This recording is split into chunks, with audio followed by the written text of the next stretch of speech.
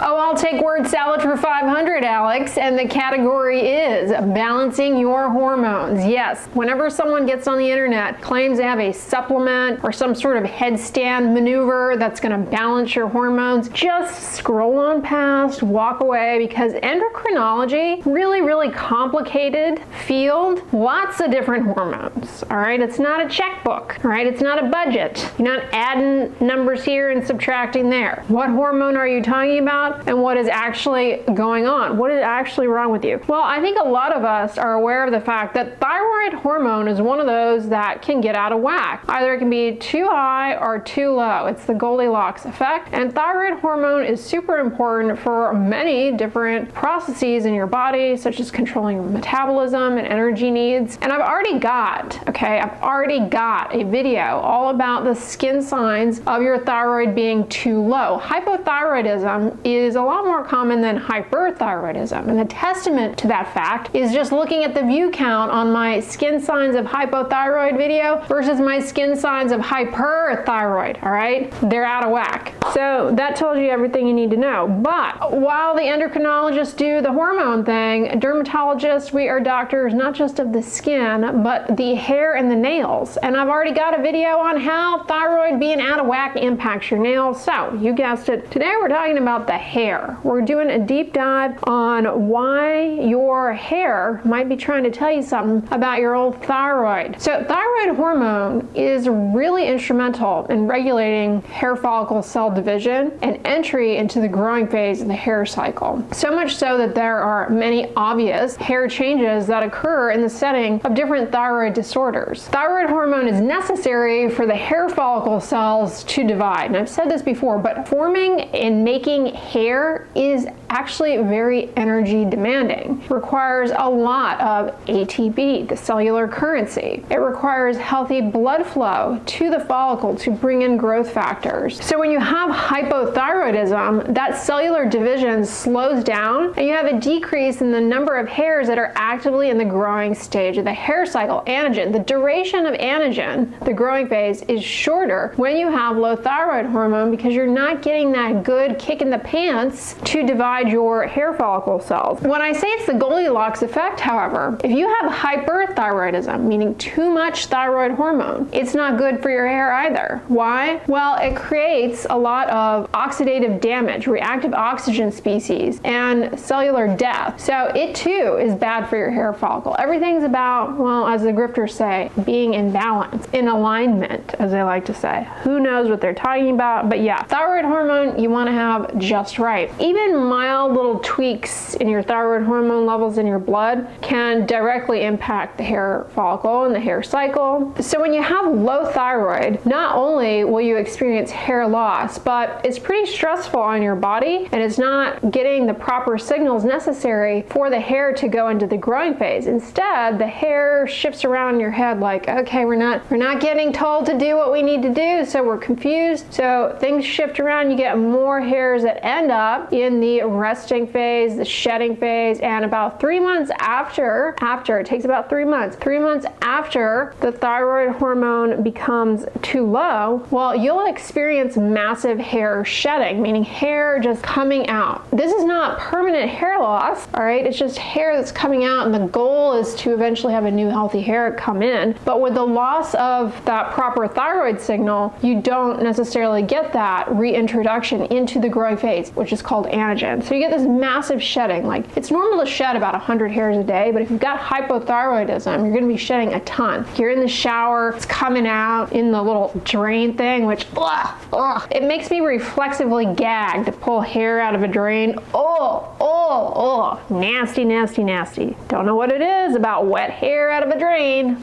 So you'll deal with a lot of that. And we've talked about this phenomenon in other hair videos before. It's known as eulogen effluvium, and it can happen after any sort sort of stressful event, whether it be you got in a car accident, you had a major surgery, you had a viral illness, you lost a ton of weight relatively quickly, you went on a crash diet, maybe you ran a marathon, or maybe you had a baby, okay, because that shifts all the hormones around and everything gets kind of out of whack, and it's pretty stressful to birth a human, and lo and behold, your hair is like, whoa, let's rearrange, and you experience that massive shedding. This is, sort of another example of that, but rather than the fact that it's stressful, which is a part of it, the other key fact as to why this happens with low thyroid is that thyroid hormone is really what is getting the hair follicles to be in the growing stage. I mean, it's right there, and it's directly coaching, if you will, the hair follicle. So that's something you can experience. But furthermore, when you have low thyroid, you'll recall from my video on signs of hypothyroidism, you kind of have dry skin. Hypothyroidism also leads to dry, brittle hair that's going to be a lot more vulnerable to breakage. So hair can become brittle and prone to breakage as part of the natural aging process. Also can become brittle and prone to breakage with a lot of heat styling, different chemical processing. You use that flat iron a lot, maybe you don't use a heat protectant. It definitely can become more vulnerable to breakage, and certain hair textures are going to be even more at baseline vulnerable to breakage because of the way they're shaped, okay? They have a curvature to them, and therefore they're just a lot more prone to breakage at certain turns of the hair, as opposed to straighter hair type. If you add hypothyroidism onto that, not only are you getting a lot of shedding, not only are you getting a reduction in hairs actively in the growing stage, but now you're getting a lot of breakage. And breakage plus shedding together, you get all of this in your hands. Oh my gosh, it's psychologically distressing, to say the least. What about hyperthyroidism though? Okay, surely, like I said,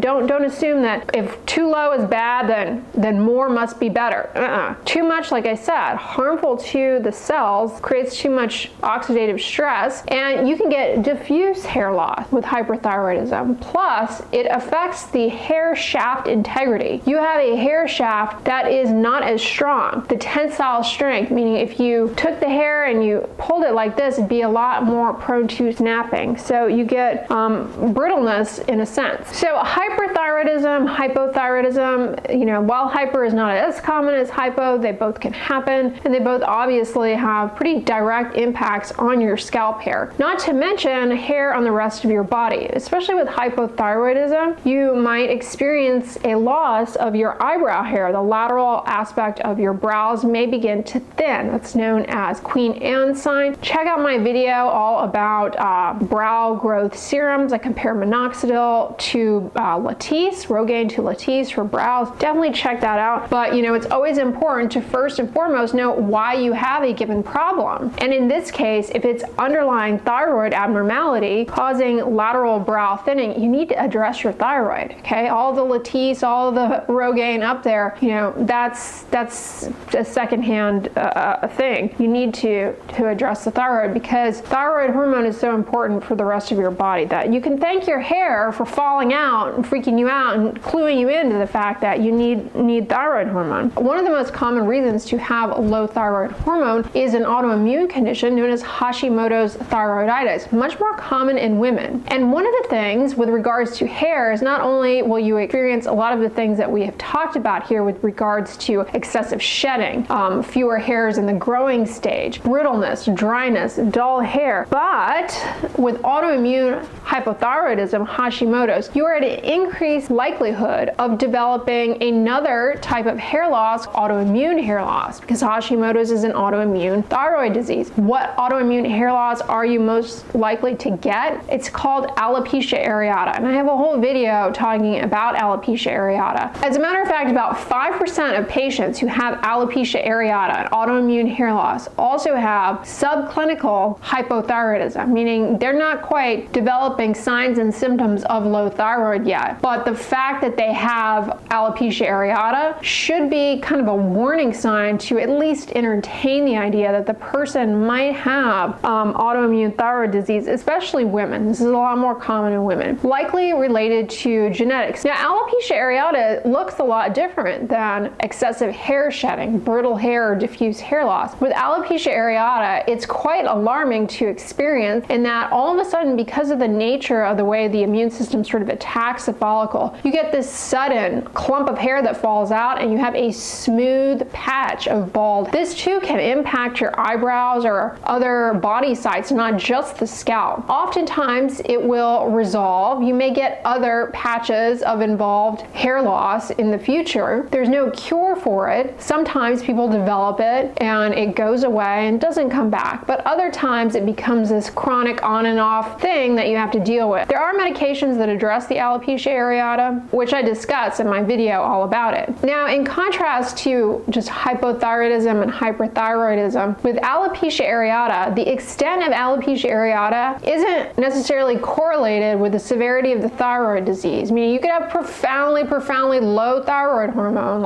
and just very mild case of alopecia areata, but they are associated, especially in women. There's also an association, not related to this video per se, but there's also an association with autoimmune thyroid disease, Hashimoto's, and vitiligo, another autoimmune condition, this time skin and sometimes hair as well, where the immune system attacks the pigment producing cells. So you get loss of pigment, leading to patches of bone white skin, but it can impact the hair follicle cells and you get loss of hair color. All right, let's talk about another type of hair loss related to your thyroid, and that is actually the most common type of hair loss to affect both men and women. It's called androgenetic alopecia. And androgenetic alopecia involves a shrinking of the hair follicle, and a lot of this is related to, again, your genetics, as well as another hormone, dihydrotestosterone, otherwise known as DHT. It's a very potent testosterone that signals to the hair follicle to shrink, and in women this can result in a widening of the central part and the frontal hairline, some hair loss, as well as loss of hair on the sides of the scalp. And a lot of it, is genetic, but if you have a thyroid disease, there is a greater likelihood that you have also concomitant androgenetic alopecia, or female pattern hair loss. As a matter of fact, an estimated 52.2% prevalence of androgenetic alopecia in postmenopausal women. There's a 31.5% prevalence of low thyroid. Low thyroid is pretty common, especially in postmenopausal women who have female pattern hair loss. Like alopecia areata, there's no correlation between the overall severity of the hypothyroidism and the extent of the female pattern hair loss. With age, and especially with menopause and the decline in estrogen, our hair changes a lot. It changes in texture, it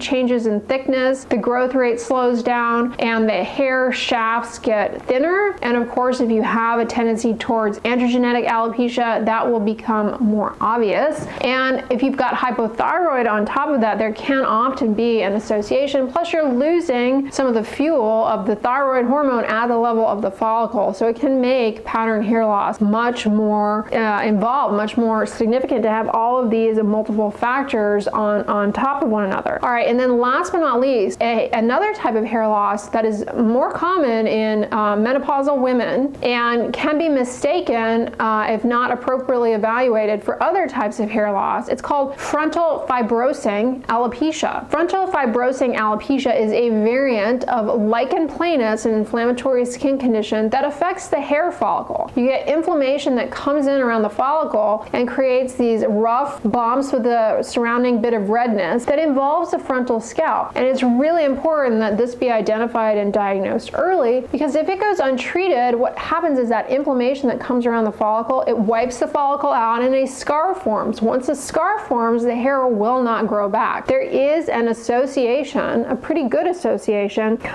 with hypothyroidism, low thyroid, and frontal fibrosing alopecia. About 22.9% of patients who have frontal fibrosing alopecia also have low thyroid. So with frontal fibrosing alopecia, not only do you get those little bumps around the hair follicle, and then eventually you get hair loss and scarring of the follicle, over time what happens is the process just moves its way back, and you really start to get receding of the frontal hairline all the way back, and it can be quite drastic. Not to mention, most cases will have some degree of eyebrow involvement as well, with loss of the brows. So now you've got a couple of hits to your eyebrows as well. You might have frontal fibrosing alopecia coupled with low thyroid and just overall loss of the lateral aspect of the eyebrows. You can start to see how not only is it hair loss, but now it becomes a question of the brows as well, which, that is hair, but usually exactly what we're thinking about here on our scalp. Funny enough, aside from alopecia areata, frontal fibrosing alopecia also can affect body hair, like underarm hair,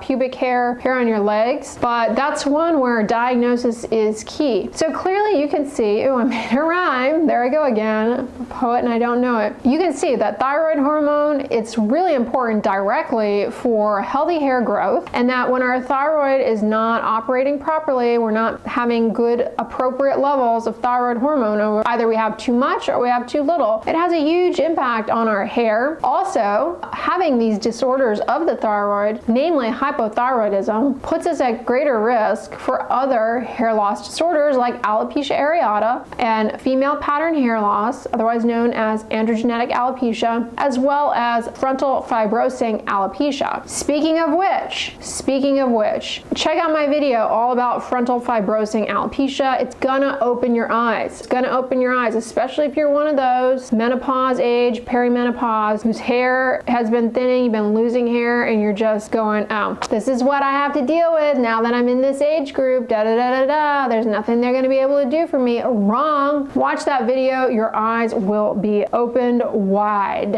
All right, y'all, I hope you enjoyed this one. If so, give it a thumbs up, share it with your friends, and as always, don't forget, sunscreen and subscribe. I'll talk to you guys tomorrow. Bye.